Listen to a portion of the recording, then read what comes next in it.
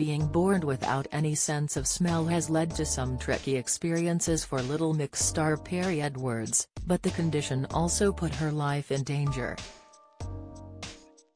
The singer has revealed she was only diagnosed with the condition after a fire ripped through the kitchen of her South Shields childhood home, but she was completely unaware as she couldn't smell burning. Perrie, who turns 31 next week, recalls, "I couldn't smell it. Our kitchen had set on fire. I saw the black smoke come under the door. And then I started coughing because it takes your breath away." While the family escaped unharmed, the frightening incident concerned her mom enough to take her for tests. Doctors diagnosed her with congenital anosmia, a lack of the sense from birth, believed to affect 1 in 10,000 people. "I had surgery, came out, had big tampons in my nose, recovered for a while. And then I swear to God I could smell coffee. I woke up and smelled the coffee." However, it didn't last long and she soon found herself unable to smell anything. The doctors told her parents she would need to have the procedure again, but Perrie decided against it. "I was like, I'm not going through that again. I don't care. If I had it and lost it, fair enough. But I've never had it, so why care?" Many people with no sense of smell also lose their interest in food, but that's never been an issue for Perrie, as she tells the Dish from Waitrose podcast she's a real foodie. On the struggles of staying fit on tour she says, "It'll be like, I'm eating healthy, nobody talk to me, and then I'm like, 5 guys, what's going on? I literally am a foodie and I do try to eat healthy." She also had a Come Dine With Me inspired YouTube series Eat In with Little Mix, one of the many exciting projects she took on with bandmates Leanne Pinnock, Jade Thirlwall, Perrie Edwards and Jessie Nelson during their impressive pop career. The group shot to fame after winning the X Factor in 2011 and went on to have a series of chart-topping songs including Black Magic and Shout Out to My Ex. However, in 2021 they decided to take a break, with Perrie admitting they put their foot down. Describing it as a gradual thing, she explains, "I don't think it was like an overnight I'm gonna go solo now, because I never knew what I would do in my future. I just knew that Little Mix had me tired. We love each other and we're so supportive of each other and we just want to see each other win. So it wasn't like, do you know what? You're driving me nuts. I need a break.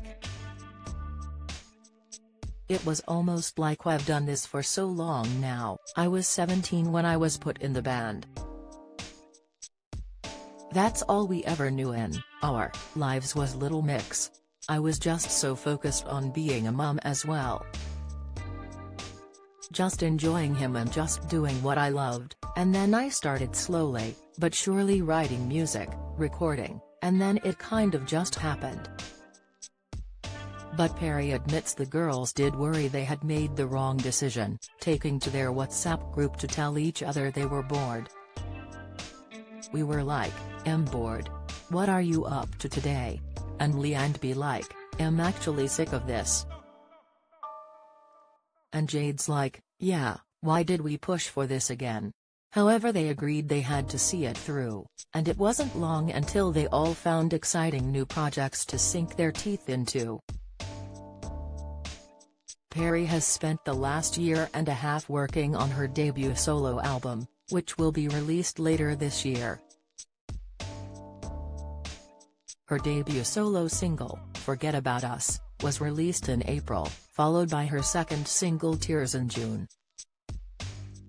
Perrie describes the solo songwriting process as like the fastest form of therapy ever. I'd be in there with these big songwriters and producers and think, oh, it'll just let you take the lead, and it'll just be like, ooh, yeah, that sounds good. And then as I started becoming more comfortable with the people I was in the room with, I'd walk in the morning and be like, right, I wrote this down in my notes yesterday, what do you think of this as a concept? What do you think of this as a lyric? And then I started taking charge a bit more, which I'm not used to doing. And I just really enjoyed it. And if it was like a rubbish idea, it'd be like, alright, cool, like, next one. But she admits she was still extremely embarrassed when her ideas didn't work out, saying it would eat her alive.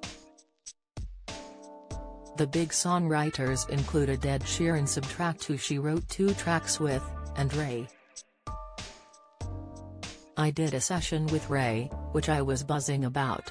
I was like, oh my gosh, I'm in the same room being creative with Ray, like everything that comes out of her mouth is like incredible to me.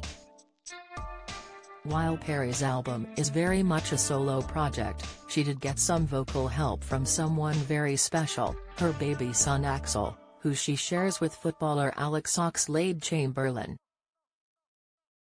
A recording of Axel's voice can be heard on of the songs, and Alex has also been on hand to support Perrie through every stage of her solo journey. I think Alex probably knows my album more than I do. She laughs. Has so supportive. He knows everything like inside out. If a demo comes back and they've changed something, has like, where's the guitar gone? Where's that gone? And I'm like, wow. You can listen to Perrie's full interview on the Dish from Waitrose podcast, which is out now.